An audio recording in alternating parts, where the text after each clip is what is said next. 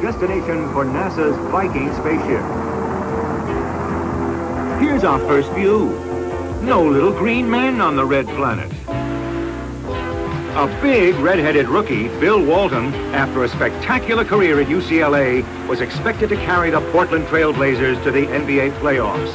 Walton showed flashes of brilliance, but injuries put off Bill's and the Blazers' rise to the top. Golden State's Rick Barry made 1975 a golden year for the Warriors. That trademark underhand free throw was just one of the weapons Barry used to hold together a band of rookies and less than superstars. Barry's Warriors made the NBA Finals, but no one thought they could beat the Washington Bullets, who'd won 60 games during the season and whipped the Celtics in the Eastern playoffs. In the finals, number 41, Wes Unseld, showed some of the stuff that made the Bullets so tough. But Barry was better than anybody. Watch him with the steal here. Now he finds the open man. After averaging better than 30 points a game during the season, in the finals, Barry scored 118 points in just 4 games. All Golden State needed to sweep the Bullets for the NBA title. In the 1975 Stanley Cup Finals, goalie Bernie Parent was a brick wall for Philadelphia. The explosive Buffalo Sabres bombarded him with shots, but Parent allowed just 1 goal in the first 2 games, and the Flyers took both of them. Game 3, hockey's Fog Bowl. Steam rose off the melting Buffalo ice in the late spring heat. It was 87 degrees at rinkside, and Parent would have to defend against pucks that were playing hide and seek. In sudden death, Buffalo's Gil Perreault bounced it off the boards. René Robert got it, score! And the Sabres would also win Game 4 to tie the series. Game 5. Bob Kelly gets the Flyers rolling.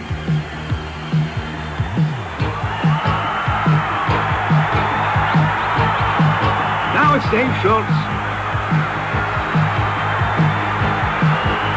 And Reggie Leach added still another in a 5-1 Flyer rout. They need just 1 more now. Game 6 was scoreless until the 3rd period, when Bob Kelly raced down the ice, fought his way out from behind the net, and finally stuffed it in.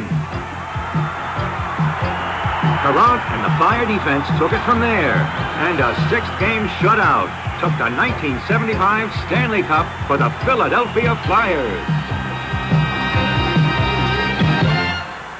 Muhammad Ali and Joe Frazier. No one will ever forget 1975's Thriller in Manila. They go right to work in round 1. Ali goes at Frazier hard. Ali has the title, but both these men are champions, and they prove it today.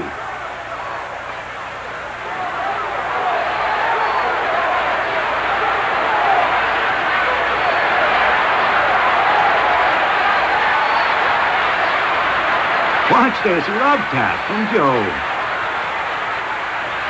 In round 3, Ali tries the rope-a-dope, but the champ breaks out of it with a flurry. It's all Ali so far.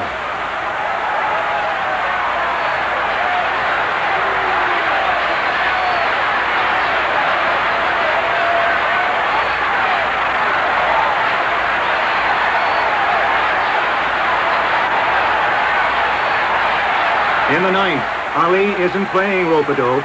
Frazier's assault has him worn out. Joe's nailing him, but no one could take a punch better than Ali.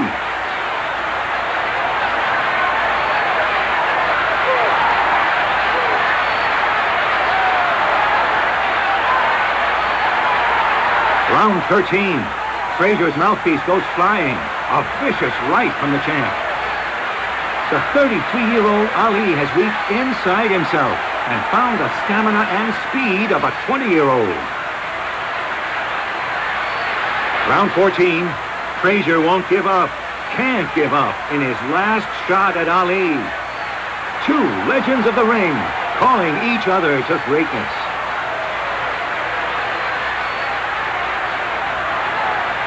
Ali is spent, but Frazier is beaten. Joe's handlers end it, and Muhammad Ali is still champion of the world. In 1975, the Red Sox went for their first World Series victory in quite a while. Before this try in 75, when was the Sox last series win? A 1975 Red Sox fan would have had to have been around in 1918 to remember seeing his team win a World Series. They defeated the Chicago Cubs when Babe Ruth was still with Boston and still a pitcher. In a 1975 breakthrough, Frank Robinson became baseball's first black manager. The two-time MVP called the shots for the Cleveland Indians and hit a few shots, too. He put himself in the lineup in his first game at the helm and belted his 575th career homer. And then, Robbie reminded us of the man who paved the way. If I had one wish that could be answered right today, that is the one wish I would have, that Jackie Robinson could be here to see this happening, this moment. The Boston Red Sox went for that long sought-after series title with the ageless Luis Tiant on the mound in Game 1. Carl Yastrzemski, no youngster himself, helped Tiant shut down the Reds. Cincy ace Don Gullett lost his stuff in the 7th. Yastrzemski singles with Tiant on. Louis finally makes his way home as the Sox take Game 1. The Reds even the series in Game 2. And in Game 3, with Mrs. Pete Rose leading cheers, the Reds got the call on one of the most controversial plays in any series. 10th inning, Ed Armbrister up, Carlton Fisk catching. A bunt. There's contact. Fisk throws it away. Everybody's safe. Boston manager Darrell Johnson wants interference called on Armbrister. I don't know what you're going to make a ruling on that, but I want you to explain exactly what you were looking at when you called the play. Okay, the ball was hit. He was moving for the ball, and the runner was moving to first. The runner was all over the catcher in there. I can't help that. It happened right there. I'll tell you one thing. It's a lousy operation, and you and I know it right now. It's a lousy operation. Two batters later, National League MVP Joe Morgan belted one deep enough to score Cesar Geronimo, and the Reds took Game 3. Cincy then built a 3-2 lead in the series. Game 6 could be goodbye for Boston.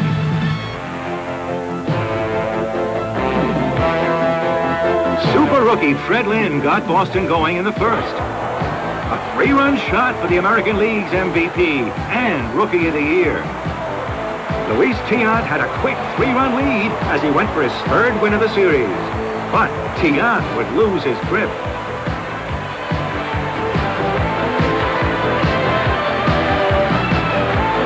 In the 7th, George Foster puts the Reds ahead with a 2-run double.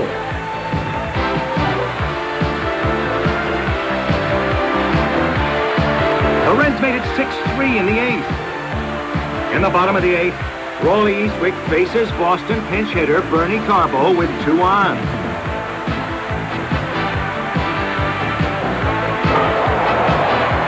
This game's all tied up. Thanks to the clutch hitting of Bernie Carbo, the Red Sox are still alive.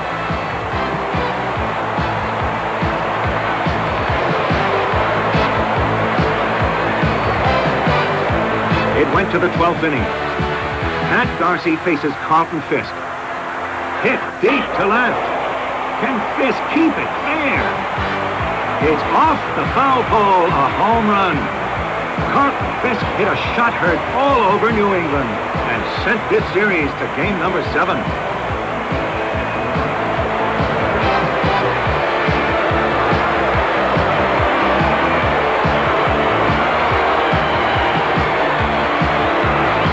Game 7, 3-3 in the 9th. Joe Morgan up with 2 on. Just a little looper to center, but it falls in front of Fred Lynn. Ken Griffey scored, and series MVP Pete Rose hustles to third.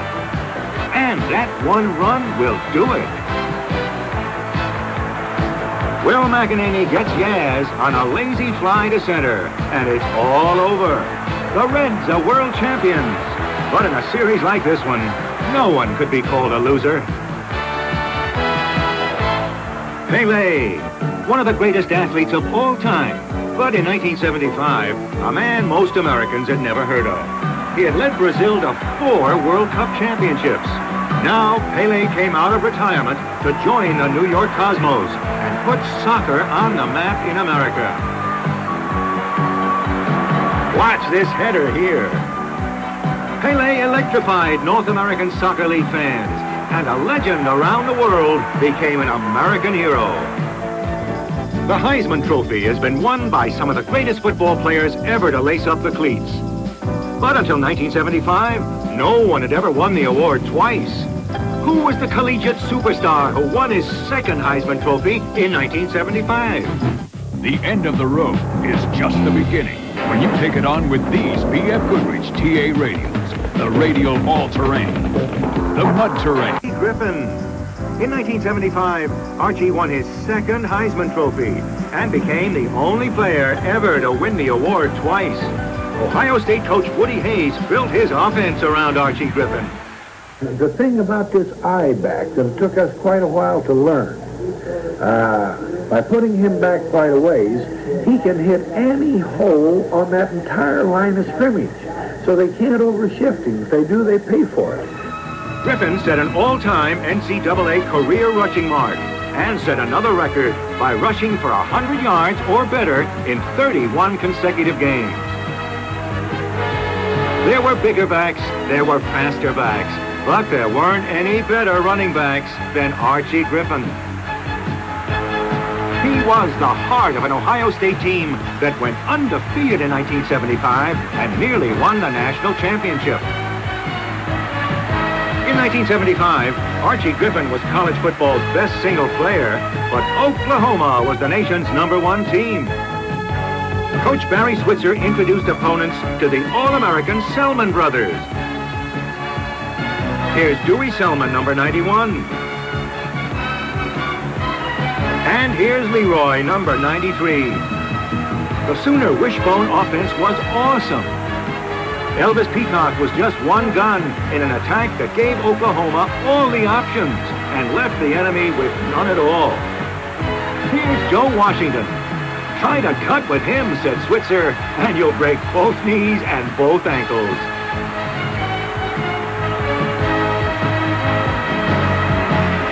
And if all that wasn't enough to do you in, quarterback Steve Davis could finish you off in the air.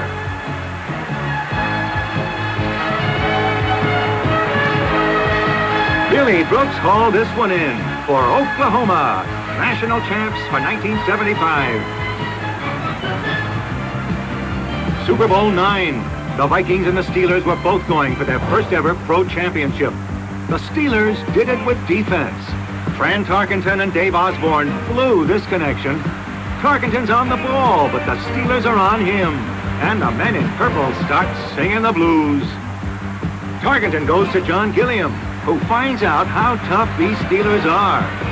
Gilliam survived that train wreck, but Mel Blount ended up with the football, and a rare Viking drive went by the boards. Terry Bradshaw had it easy.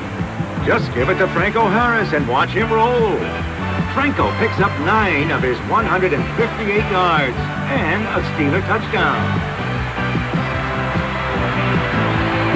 Minnesota got all of 17 yards on the ground, and their passing game? The Steelers had Fran the Scram running for his life. Dwight White deflects it, and All-Pro Mean Joe Green picks it off. The steel curtain dropped on the Vikings, and Chuck Noll's Steelers were Super Bowl champs in 1975. The U.S.